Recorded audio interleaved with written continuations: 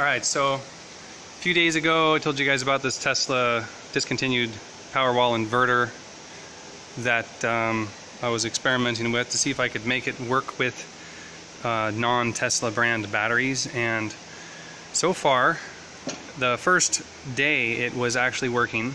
It was pulling power out of the batteries and working great. It powered the Shop-Vac off the batteries, and it was also exporting 6,000 watts from these batteries into the grid, which was kind of funny because the manual said it wasn't going to do that without permission from the servers.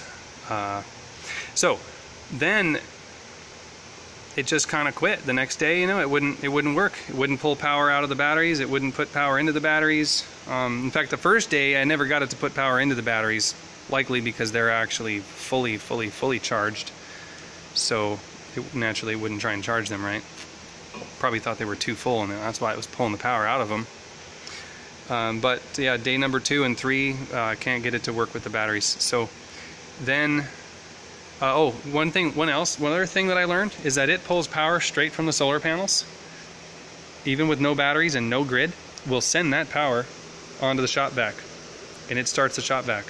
So this thing draws 1,400 watts continuously, and as long as I'm getting in over 800 watts, it will start the Shop-Vac, which has, by the way, a 6,000 watt surge.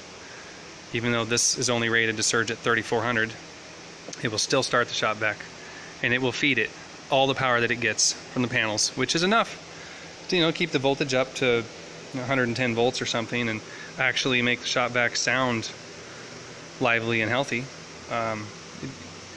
Not quite getting the 1,400 watts that it desires, but it's enough to run it, you know. So it's kind of like, at this point, it's grid tie, daytime inverter only, now that it's not pulling any power out of these batteries. I did get behind the passworded menu, and I'll upload a video about that in a second. Just show you what's behind there, and I don't really understand what's back there, but it doesn't look like it's going to help me. So,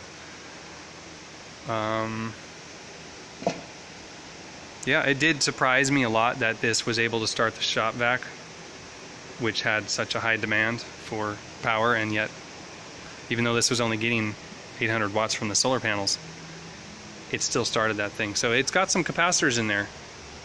Good size. Alright, over and out.